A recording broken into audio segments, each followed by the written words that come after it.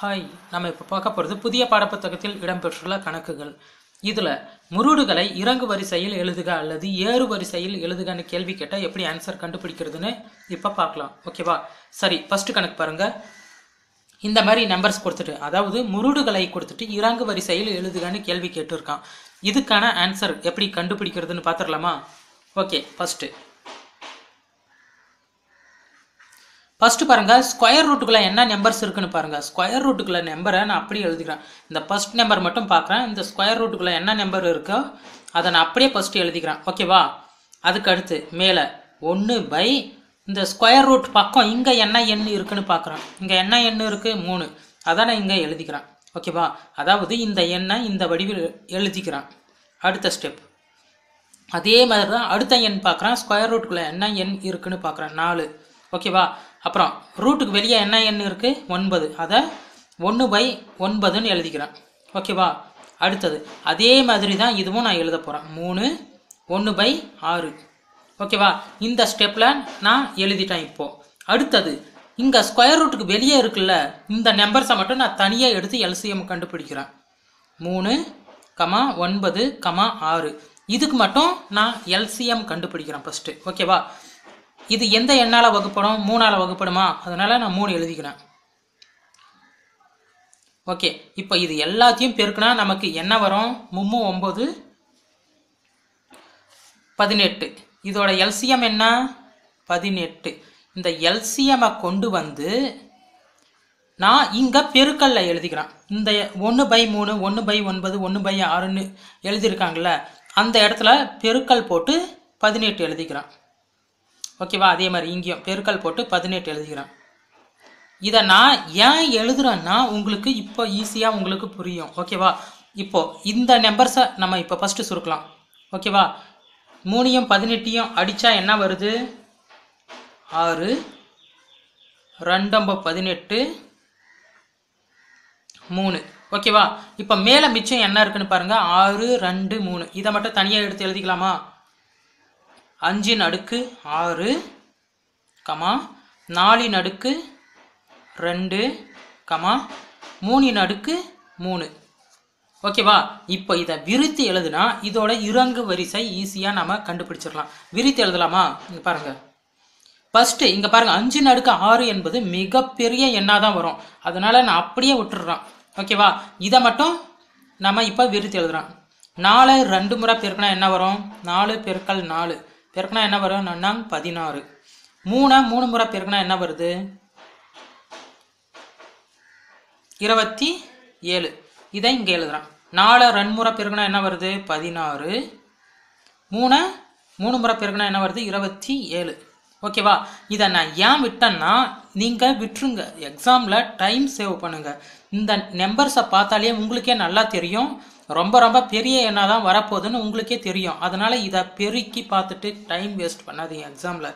ஓகேவா? இது நம்ம பொறுத்த வரைக்கும் இது பிக் நம்பர், பெரிய எண் இது. ஓகேவா? அதனால் இதை அப்படியே விட்டுட்டோம். உங்களுக்கு டவுட்டாக இருந்தால் இந்த 6 முறை பெருக்குங்க.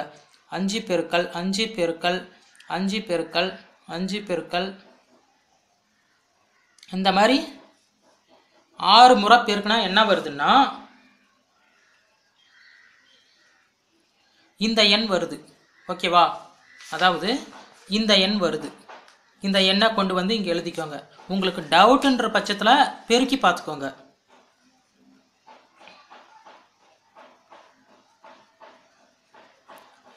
ஓகே, இப்போ இதை இறங்கு வரிசையில் எழுதலாமா? இறங்கு வரிசைன்னா என்ன? பெரிய எண்ணிலிருந்து சிறிய எண்ணாக நாம் எழுத போகிறோம். பெரிய எண்ணிலேருந்து சிறிய எண்ணாக எழுதலாமா? இதில் பெரிய எண் எது? தானே பெருசு. அதை ஃபஸ்ட்டு அப்படியே எழுதிக்கலாம். அதுக்கு அடுத்தது இதுக்கு அடுத்து பெரிய எண் எது? இதில் 27. அதை எழுதிக்கிறேன். ஓகேவா? இப்போ என்ன எண் இருக்குது? லாஸ்ட்டாக 16. ஓகேவா? இப்போ இந்த எண்கள் எந்தெந்த எண்ணோட சம்மந்தப்பட்டிருக்குன்னு பாருங்கள். இங்கே இருக்கிற எண் எதோட சம்மந்தப்பட்டிருக்கு? 5 அடுக்கு 6ஓட சம்மந்தப்பட்டிருக்கு. இந்த 5ன்றது ஸ்கொயர் ரூட்டில் எங்கே இருக்குன்னு பாருங்கள். இங்கே இருக்குது. ஓகேவா? அதை ஃபஸ்ட்டு எடுத்து எழுதிக்கலாம். 3 √5. ஓகே, இந்த 27 எதை நம்ம விருத்தி எழுதுனா வந்திருக்கு? இதுதானே வந்திருக்கு. 3 அடுக்கு 3. ஸ்கொயர் ரூட்டுக்குள்ள 3 எங்கே இருக்குன்னு பாருங்கள். இங்கே இருக்கா? அப்போது இந்த எண்ணை அடுத்து எழுதிக்கோங்க. 6 ரூட் 3. லாஸ்ட்டாக இருக்கிற எண்ணை அப்படியே எடுத்து எழுதிக்கோங்க.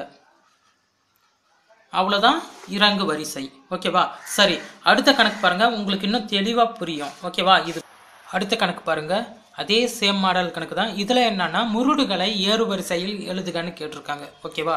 சரி, அதே ஸ்டெப் யூஸ் பண்ணி இதுக்கான ஆன்சர் எப்படின்னு கண்டுபிடிச்சிடலாமா? புரியாதவங்க பாருங்கள், இன்னும் கொஞ்சம் தெளிவாக நான் சொல்கிறேன். ஓகேவா? ஃபஸ்ட்டு நான் என்ன சொன்னேன், ஸ்கொயர் ரூட்டுக்குள்ளே இருக்கிற நம்பரை எடுத்து எழுதிக்கோங்கன்னு சொல்லியிருக்கேன். ஓகேவா? ஸ்கொயர் ரூட்டுக்குள்ளே என்ன எண் இருக்குது? 2. அடுத்த ஸ்டெப் இங்கே 1 பைன்னு எழுதிக்கோங்க. இந்த ஸ்கொயர் ரூட்டுக்குள்ளே இருக்கிற நம்பர் அப்படியே எழுதிட்டு அதுக்கடுத்து 1 பைன்னு எழுதிக்கோங்க. அடுத்து ஸ்கொயர் ரூட்டுக்குள்ளே வெளியே என்ன நம்பர் இருக்குது? 3. அதை பை கீழே எழுதிக்கோங்க. அவ்வளோதான். ஓகேவா? அடுத்த நம்பர் அதே மாதிரி சேம், ஸ்கொயர் ரூட்டுக்குள்ளே என்ன நம்பர் இருக்குது? 4. ஓகேவா? அதுக்கடுத்து நான் என்ன பண்ண போகிறேன்? 1 பை எழுதிக்கிறேன். ரூட்டுக்கு வெளியே என்ன நம்பர் இருக்குன்னு பாருங்கள்? 2. அதை நான் இங்கே எழுதிக்கிறேன். ஓகேவா? இப்போ இதுக்கு என்ன அர்த்தம்? 4/1/2ன்னு அர்த்தம். ஓகேவா? அடுத்த நம்பர் பாருங்கள், ரூட்டுக்குள்ளே என்ன நம்பர் இருக்குது? 3. அதை அப்படியே எழுதிக்கணும். 1 பை போட்டுக்கணும். இங்கே ரூட்டுக்கு வெளியே என்ன நம்பர் இருக்குது? 4. அதை இங்கே நான் எழுதிக்கணும். இப்போ இந்த நம்பரை எப்படி சொல்லலாம்? 3/1/4ன்னு சொல்லலாம். ஓகேவா? இப்போ அடுத்த ஸ்டெப் நான் என்ன பண்ண போகிறேன்னா, ஸ்கொயர் ரூட்டுக்குள்ளே வெளியே இருக்கிற நம்பர்ஸ் எல்லாம் தனியாக எடுத்து எழுதி எல்சிஎம் கண்டுபிடிக்க போகிறேன். 3, 2, 4. இதுக்கு எல்சிஎம் கண்டுபிடிக்கலாமா? 2. இந்த 3 அப்படியே இருக்கட்டும். இப்போ இதை பெருக்கினா நமக்கு என்ன கிடைக்கும்? எல்சிஎம் 12. 2, 3, 1, 2. இதை கண்டினியூஸாக பெருக்கினா நமக்கு என்ன கிடைக்குது? 12. எல்சிஎம் என்ன? 12. இந்த எல்சிஎம்மை கொண்டு வந்து இங்கே எழுதுனால 1/3, 1/2, 1/4. இது பக்கத்தில் பெருக்கல் போட்டு நான் எழுதிக்கிறேன். இங்கே எல்சிஎம் என்ன வருதோ அதை இங்கே பெருக்கல் போட்டு நான் எழுதிக்கிறேன். ஓகேவா? இப்போ இந்த ஸ்டெப் புரிஞ்சுதா? இப்போ மேலே இருக்கிற நம்பரை நம்ம சுருக்கலாமா?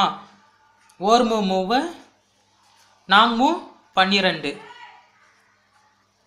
6 12, 3. ஓகேவா? இப்போ மிச்சம் என்ன இருக்கோ அதை அப்படியே நான் அடுத்த ஸ்டெப்பில் எழுதிக்கிறேன். மிச்சம் இங்கே என்ன இருக்குது? 2ன் அடுக்கு மேலே மீதி என்ன இருக்குது? 4. 2ன் அடுக்கு 4 மீதி. ஓகேவா? அடுத்து இங்கே மிச்சம் என்ன இருக்குது? 4ன் அடுக்கு மேலே என்ன மீதி இருக்குது? 6. அதே மாதிரி தான் இங்கேயும் 3ன் அடுக்கு 3. இப்போ இதை விரித்து எழுதலாமா? இதை விரித்து எழுதுனா என்ன வருது? அதாவது 2 4 முறை. இது விரித்து எழுதுறது எப்படி? 2ன் அடுக்கு இங்கே அடுக்கு என்ன நம்பர் இருக்கோ அதை எத்தனை முறை இங்கே இந்த சாரி நான் சொல்கிறேன் பாருங்கள். இந்த 2 4 முறை பெருக்குன்னு அர்த்தம். 2ன் அடுக்கு 4 என்பது கீழே இருக்கிற 2 4 முறை பெருக்கி வர்றதை எழுதுகன்னு அர்த்தம். ஓகேவா? அப்படி பெருக்குனா என்ன வருது? 16. ஓகேவா? 2ன் அடுக்கு 4 ஆன்சர் என்ன? 16. ஓகேவா? இது பார்த்தாலே நம்ம கண்டுபிடிச்சிடலாம். 4ன் அடுக்கு 6 என்பது மிகப்பெரிய எண். அதனால் இது நம்ம பெருக்கி டைம் வேஸ்ட் பண்ண வேண்டிய அவசியம் இல்லை. ஓகேவா? அதனால் டேரெக்டாக இதை நம்ம பெருக்கிக்கலாம். இதை பெருக்கினா என்ன வருது? 3ன் அடுக்கு 3ன்னு இருக்குது. அப்போ இந்த 3 முறை நாம் பெருக்கணும். 3 முறை பெருக்கினா என்ன வருது? ஆன்சர் 27. நீங்கள் இது பெருக்கி கூட பார்த்துக்கோங்க. கண்டிப்பாக 27 விட பெரிய எண்ணாக தான் வரும். ஓகேவா? சரி, பெருக்கியே பார்த்துடலாமா? 4 6 முறை பெருக்கினா என்ன வருது?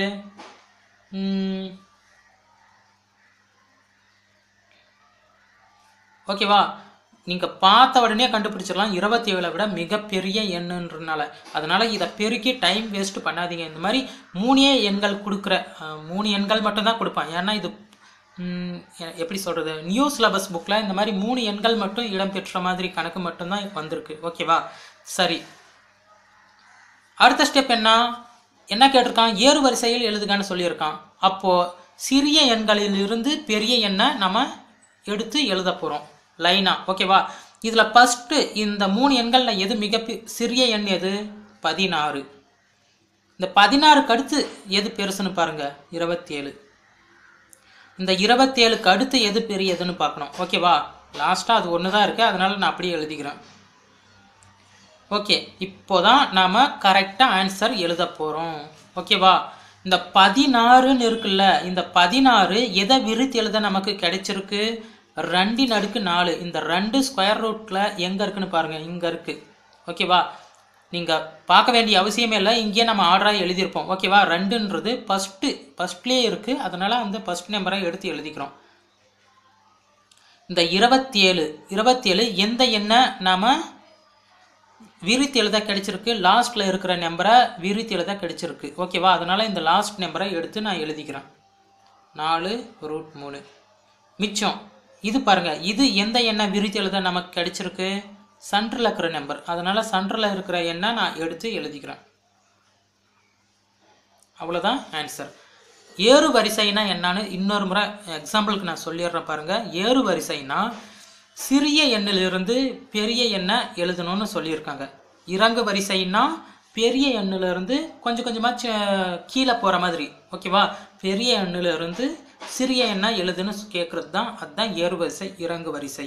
இந்த மாடல் கணக்கு, அதாவது முருடுகள் கொடுத்துட்டு ஏறு வரிசை இறங்கு வரிசைன்னு கேட்டால் இந்த ஸ்டெப்ஸ் யூஸ் பண்ணுங்கள், ஈஸியாக ஆன்சர் கண்டுபிடிச்சிடலாம். ஓகேவா, சரி, நம்ம அடுத்த வீடியோவில் என்ன பார்க்க போகிறோம்னா, இதே முருடுகளில் 5 + √3 / 5 - √3 இந்த மாதிரி எண்கள் கொடுத்தா எப்படி ஆன்சர் கண்டுபிடிக்கிறது, அதை பற்றி தான் பார்க்க போகிறோம் அடுத்த வீடியோவில். இந்த வீடியோ பிடிச்சிருந்தா லைக் அண்ட் ஷேர்.